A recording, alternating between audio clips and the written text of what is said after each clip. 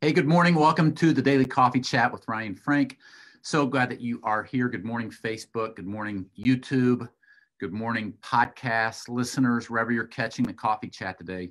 So glad you're here. If you have something you'd like to talk about, or if you have a question, please text it to 833. Right there's the number, 833-792-6372.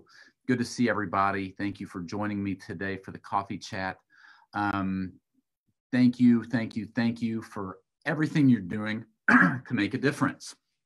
And what we are committed to is helping you as you make a difference. One way that we can help you is this. Go to Kids Matter. You're going to see a banner about Global Kidmin Day. Now, you can just go to globalkidminday.com, but you need to check out this site if you've not been on here in a while. I sent an email this morning, if you get my emails, and I asked the question, do your volunteers need a reboot? You know, during this pandemic, it sure has made it interesting in not just retaining those volunteers, but engaging volunteers. And then as a lot of you are looking at comebacks, some of you have already come back, you're looking at comebacks. How do you re-engage? How do you reboot these volunteers? Global Kidmin Day is a great way to do that. It's happening on August the 8th. It is a 3-hour event for your children's ministry team, where we are bringing conference quality material and training to your church. Ideally, all of your leaders, your volunteers, they come together at the church for this 3-hour training. If that's not feasible, we're going to give you links so that your volunteers can participate from home. But we have put a lot of energy, a lot of money, a lot of time into this to serve you and to serve you well. So I hope that you will jump in either as a host or get a watch pass. But we've got a great lineup of speakers. We're going to talk about children's ministry, Sunday school, all that post-pandemic. We're going to talk about racial issues, racial and ethnic diversity, which is a very hot topic right now. But then we're also going to talk about the nuts and bolts of children's ministry, loving kids, presenting the gospel, keeping their attention. This is going to be a great reset. Please go check out globalkidminday.com. Hundreds of you have already committed to participate from literally all around the globe. And our panel of speakers represent that. I'm super excited about this event. Saturday, August 8th at 9 a.m., whatever your local time is. This is kind of like a simulcast, but it's different. We're going to actually give you the download link 10 days in advance. So you download the entire event as the leader. You've got it. You don't have to have Wi-Fi for this thing. All you need is your computer and a screen, and you're good to go. globalkidminday.com. Marta Cortez. Marta Cortez is currently a preschool director at a wonderful Baptist church down in Brandon, Florida. Marta, why don't you jump on here with me? Good morning, Marta. Good to see you. Saw you for a second. Marta is an amazing part of the children's ministry community, part of the I Love Kidmin Facebook group. Marta and I first met. Boy, Marta, I feel like it's been at least 5 years ago that we met, but it's probably been longer than that, hasn't it? It has. The first time I met you, Ryan, in Tampa was in 2010. You came to a small church to do a training. Yes, I remember that. Was that 2010? 2010. I was thinking back on that, and I thought, 2010, that was a long time ago. Man, that was a decade ago. Yeah, before you started Kids Matter magazine. I love it. That's really, really and neat. I have followed you since. That is neat. Well, and I feel like we're friends because, well, we are friends, but yes. I feel like we're connected. It's crazy how Facebook and social media does that. I enjoy your pictures you post on Facebook and keeping up with your ministry and stuff. You're doing a great job. Now, who's that little girl on the wall behind you? That is, yeah, you could see that. That is my now 23-year-old. I wondered. I love Clarissa. That. Yeah, one of my two girls. I love it. Love it. So why did she get the big picture on the other wall? And well, the other one gets a little one down on the shelf. What's that all about? There's another big picture of the other one. Oh, there is? Okay. Yeah, all right. Not enough wall space for everybody's big picture. I gotcha. Okay.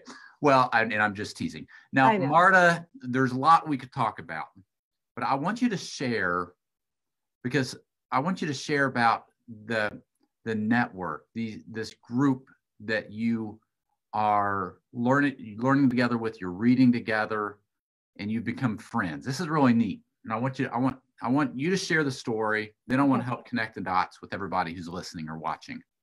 Sure, Ryan. I was thinking about the idea that we've thrown that phrase around a lot of we're in this together through this pandemic, through this COVID. And I was just reflecting on the beauty of how God has allowed me to be in this network. This is a network of women leaders. We met several years ago, through a conference that we attended. We participated in some training together. And from that point on, we have continued to build trust and develop time together so that we can build that trust and communicate, speak into each other's lives. We are a diverse group. So we're from various denominations. We are all over the US and Canada. Okay, I was going to ask you that, not to interrupt. I wondered if this is a group of people around you, or literally you're all over. We are all over. Yeah. So we have California and Ohio and, Kansas and Canada, two are in Canada. And so this network of women that that speaks into each other's lives, we pray for each other. We encourage each other in our calling. We speak into each other when we have doubts about our calling or our leadership. And so we even do a book club together once a week and join together to learn. We celebrate each other's milestones and family celebrations. And it's a beautiful thing to have that circle of friends in ministry to cheer you on and to make you a better leader, make you a better leader. It's just been a joy to do that these years with them. I want everybody to hear this, because so many children's ministry leaders out there feel alone. They feel alone. A lot of you, a majority of you, are female. You are leading, which creates an interesting dynamic when you're a female in leadership. And a lot of you that are females in leadership, most of the staff are men oftentimes. And so you feel not only just alone in the fact that children's ministry is often neglected as much as it shouldn't be. But then you are a girl on staff with all of these guys. But you don't have to go out alone. Now, I know there are things like I Love KidMin community, that things like this help. KidMin Academy, they help. Ways we can stay connected. But I love what Marta has done in this group of ladies, that they decided, you know what, we're going to be intentional about encouraging and supporting each other. And how long have you been doing this for?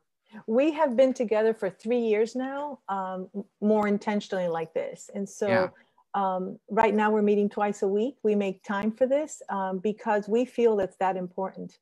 One of our leaders is in California. So when we meet early in the morning, she's up at 6 a.m. So building a community like that of leaders that are your inner circle, of those that can really let you be vulnerable, let you share your doubts, let you share struggles, let you share your joys. Being in that community takes a commitment. We commit to each other, and we commit to speaking truth and love to each other. And it's a beautiful thing. The unity that God has allowed us to experience is really a special thing.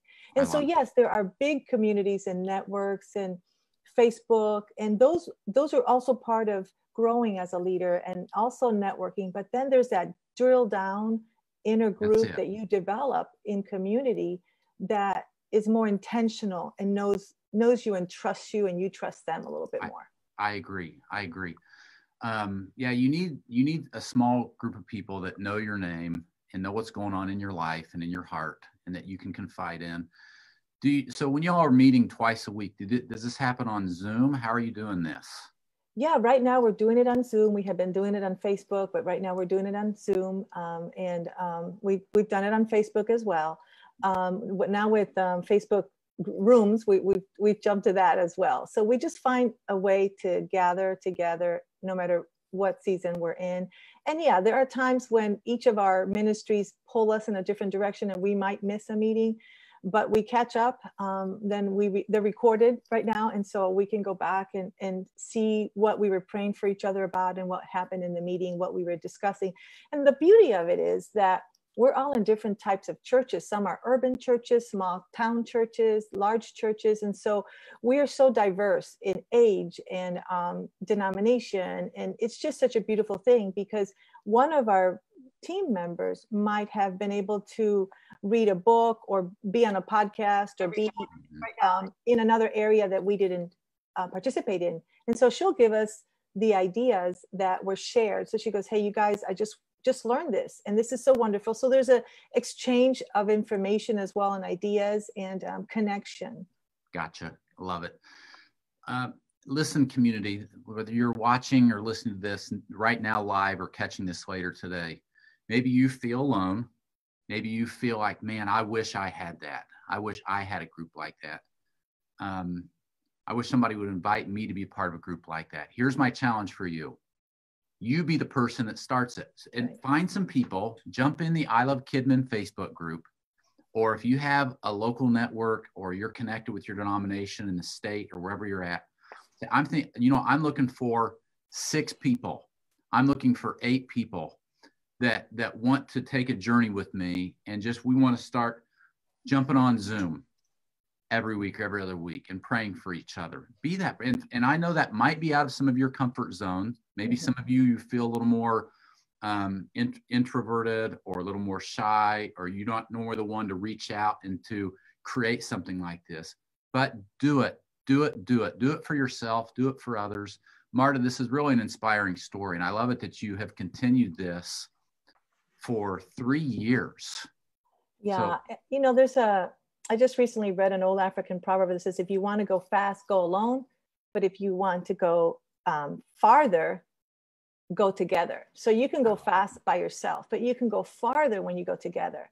So I really, even if you're an introvert, like you said, I really would recommend that you ask God, hey, God, where is that group of people? Where are those people? And then just continue to build that trust and speak into others as well, the same way that others are speaking to you, because it gives you such perspective. Ministry can have moments and seasons where, man, you're either stuck or you're in a situation where you're not sure how to move forward. And these networks, this group of community, this tribe, helps to give you perspective, helps you to see angles that you might not be seeing, and even speaks into you areas where you go, do I have the strength to do this? And they say, yes, I see the strength in you. This is how you've led before. Go for it. And they give you the encouragement you need to move past those stuck moments in ministry. I love it. Marta, wrap up by telling us, for someone that's either in a group like this or this has planted a seed that I should do something like this, what's one tip, just one tip, you could probably give several, one tip that really makes things like this, a group like this, work well? One tip. Be willing to be vulnerable, and really be honest and trust. Trust others with your life. It's Marta Cortez from Brandon, Florida. Marta, thank you for joining me on the coffee chat. And Marta and I have been talking this week. We already know what we're going to talk about next on the coffee chat when you come back. So I'm not going to let the cat out of the bag yet. We'll have you back in a couple of weeks if you're in. Thank you, Ryan. We're better together and stronger when we're in community. Yes, we are. We are. And thank you for being such a champion in this community. You're making a big difference. All right. Take care. And Marta, you got to have me come to your church this January when it starts getting cold up here in Indiana. Okay? I will. All right. I'm holding you to that. All right. Okay. Bye-bye. It's Marta Cortez, part of the I Love Kidmin community, a preschool pastor leader down in Brandon, Florida. And I love that. For some of you, if you feel like you are alone, there's no reason for that. You need lean in on this community, but then find some people like Marta has done for 3 years from Canada, all over the United States. They're jumping on Zoom twice a week and doing a book club and encouraging each other. And maybe this is a seed God has put on your heart today that I need to start this. I need to be a part of something like this. And I'm going to make it happen. A dear friend of mine is Matt Markins. Matt Markins is the president of Awana Clubs International. Matt Markins and I first met. Matt, I feel like you and I first met back when you were running the D6 conference, but was it before that? Or was that when we first met? Certainly in that season, absolutely. Somewhere around '08. Yeah, '08. And we've been friends ever since. I like to play tricks on Matt. Matt always knows when I come to visit Awana HQ, because I find a way in your office to play a prank, don't I? Do I or do I not? You've left me a few surprises along the way. We'll just say that. I have. So I always find a way to get a key to Matt's office and just let him know I stopped by and I was thinking about him. Matt, awesome picture behind you on the wall. Yeah, it's my family right there. Yeah, get out of the way for a minute. All right. Yeah, this is much really better looking than I am. So that's my wife, Katie. We've been married 22 years. Yeah. Our oldest son, Warren, who's part of the class of 2020. He just graduated. And then our youngest son, Hudson, is 15. So that's crazy. Those boys are growing up. Yeah, no kidding. Your girls too. They are. Yeah. Matt, thanks for joining me. It's good to be with you. Matt was a part of a book project that I'm pretty excited about. And you've heard me talk a lot about it. It's this one right here called Resilient. And this is probably one of the best books that's been written in a while about the discipleship of children and why we're doing what we're doing. Matt, what really inspired you and Valerie Bell and the good folks that you work with over at Awana to put such energy into this project? Well, I think we're reminded by just what we've experienced in the last 3 years of why we've written the book. So one of our chief thoughts, of course, we wrote this in 2018 and 19, not knowing what God had in store for 2020.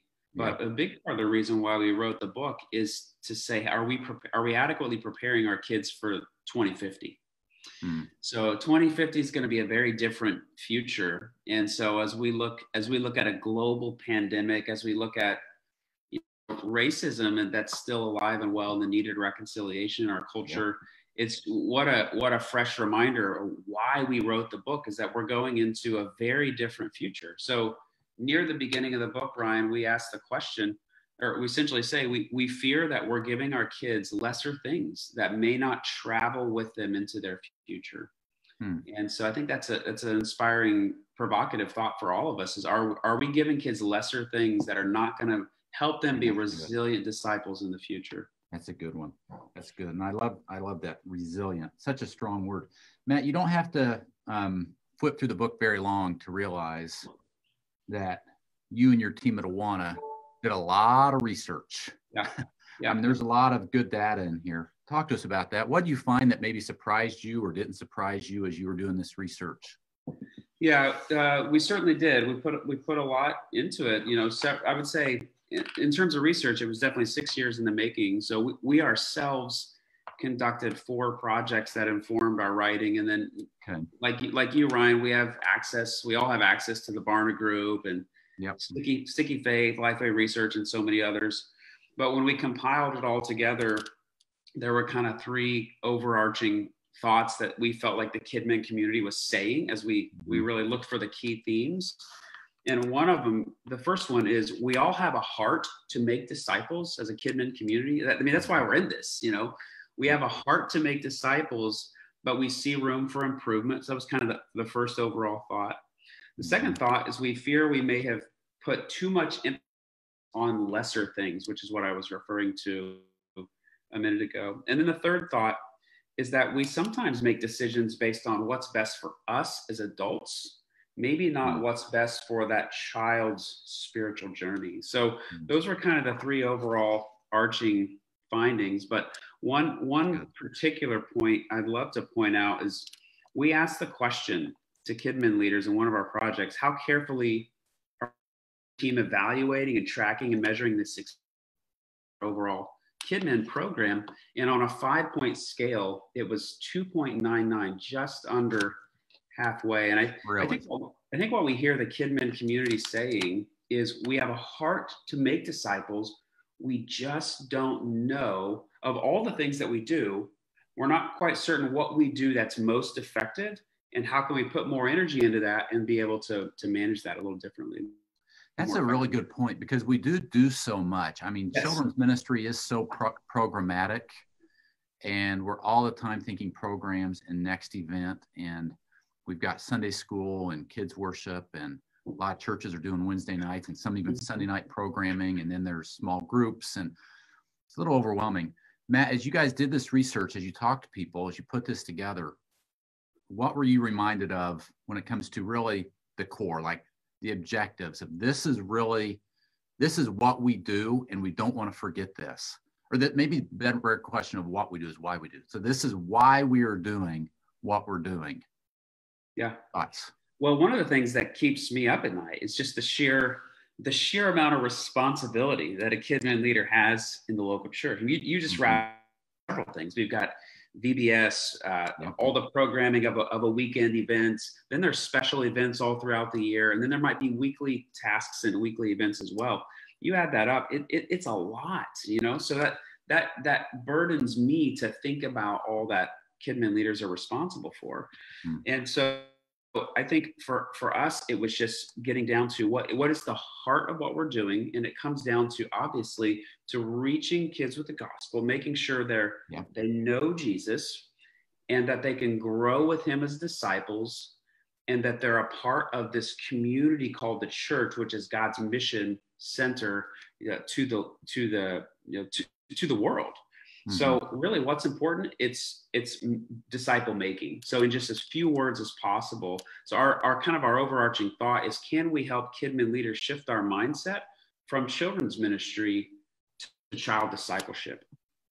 And that's good, because do you feel like when we hear children's ministry, sometimes by default we think programmatically, where we really need to make sure our focus is on that discipleship and a discipleship roadmap, which I think is one of the great things about ministries like Awana, because these are great tools for the church, great tools for mom and dad at home to really get their kids in the Word. It really is a discipleship roadmap in one sense, really, as kids are building relationships with other kids and adults, as they are weekly hiding God's Word in their heart.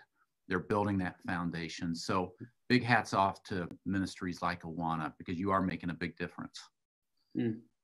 Matt, let's talk about Awana for a minute. So I've mentioned at the beginning, by the way, love the tee. I've got to get one of those t-shirts. Yeah. That's pretty sweet. Let's talk about Awana. Maybe some of the listeners or viewers today are like, yeah, we do Awana at our church. That's great. Maybe there's some people, they're like, I grew up in Awana, or a church I used to be at had Awana. Tell us what's going on with Awana. Is Awana still the Awana that we grew up as kids? Has it morphed? Just give us kind of a state of the nation on what's going on with the ministry of Awana and how you're currently serving churches. Awana certainly is an organization. Our headquarters are in Chicago, Illinois. But in terms of our partnerships with churches, Awana exists in 65,000 churches around the world in 122 countries. That's nice. So we like to say the sun never sets on the Awana ministry. Yeah. Just this week, there's going to be 5 million kids. Kind of pre-COVID, it would be 5 million kids who are going to be engaging in a Awana program any given week around the world. So, and in the United States, there's 12,000 churches that we have some level of relationship with. So, having said that, Ryan, there's the Awana program can take on different forms at the most local level. Awana as a ministry is highly flexible and adaptable. I wouldn't say that we were always flexible and adaptable, Ryan, but when we made our pivot, as you're deeply familiar with, when we made our pivot in 2007, we said, we've got to get away from a programmatic centric model that says this is how you have to do it, to what's going to work and be most effective at reaching kids of the gospel and engaging them as disciples. And that's how we've been able to scale to 122 countries around the world. So what's going on with us is, in addition to helping churches through midweek spaces with Awana clubs, which now is highly adaptable and flexible, we did not used to be so. In addition to that, here in the US, we're also launching July 15th, a new weekend digital curriculum called Bright. And we'd certainly love to tell you guys more about that. I love it. So let's dig into this for just a minute. So when you talk about Awana being highly flexible, yep. Can Awana work for a church that doesn't do midweek? Only does, let's just say only does Sunday mornings. So maybe they do Sunday mornings and they do small groups during the week. Or do you really need a Sunday night or a Wednesday night? Talk to us about that. Oh, no, absolutely. So if when you say can Awana work, I'm assuming you mean what we know of as Awana club. Traditional, that's right. The answer is yes, and let me give you a quick example. The answer is Chipotle. Chipotle, which I love Chipotle. I don't know what they put in their food, but there's some level of addictive ingredients in there. Chipotle has a certain number of ingredients. This is what they have, and you can slice it and dice it and make different components. With those same ingredients, you might come out with a burrito, a taco, a salad, etc. In the same way, Awana has 3 primary components: large group, small group, and engagement time, which historically has been called game time. So you can take our curriculum, our curriculum has been entirely redesigned over the last 7 years. Yeah. So we did it with that in mind. So if your church does large groups or small groups or any level of engagement time, Awana can adapt into that environment, because that's exactly how we designed it. I love it. Love it. And will you talk to us about Bright, this Sunday morning curriculum that launches July 15th, just a month away? That's crazy. Yeah. So because our mission is to reach every child everywhere, we know that we're deeply known in the U.S. as being a midweek ministry, although that's not our mission, how we're programmatically known. So we know to help churches effectively make disciples, we need to have a curriculum that's designed for the weekend space. So we set out to develop that, but to do it through the lens of child discipleship. So it's designed to help you make disciples who are going to go into a very different future than you and I grew up in, who are going to culture and lead the church of 2050. So Bright, it's named Bright because we believe that today's kids are the bright future of the church. And we believe that today's kids can engage the culture and can lead the church of 2050, but it's got to be based on discipleship. So if you're a local church leader, a kid mid leader, and your heart is in continuing to go more toward discipleship, we designed it with that in mind. So there's 3 primary things we focus on. We want to help your leaders and volunteers focus on belonging, believing, and becoming. Belonging, that's a highly relational environment. So we give them weekly tips through videos, podcasting, et cetera, on ways they can be more highly relational with kids. The second one is believing, that's deeply scriptural, and becoming, that's highly experienced. Research shows that when those 3 are together, relationships, experiences, and highly scriptural, that kids stick with their faith much longer. And I love it.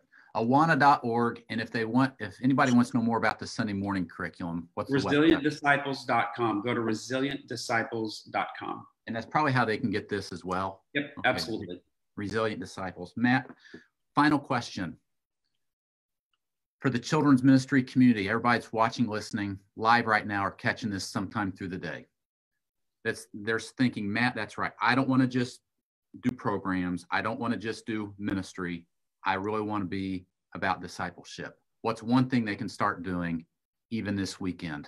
Well, I'm going to break the rules because that's what I do. I'm going to say 2. And I'm not just saying this because reach out to me. I'll mail you the book for free. So the first thing is I think they should read this because we're trying. I think it's an important conversation that I think is on the minds of a lot of people. But the second thing is to start asking hard questions. What we're doing with kids, is it going to prepare them for a future where the secular culture may be increasingly hostile to the adults of the future who are Christians? Are we preparing them? Are we adequately preparing them? That's a great conversation churches need to be having.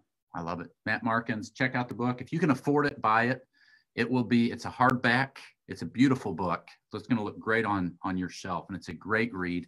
Even the pages are in color. So it's a great book to read. But you heard Matt.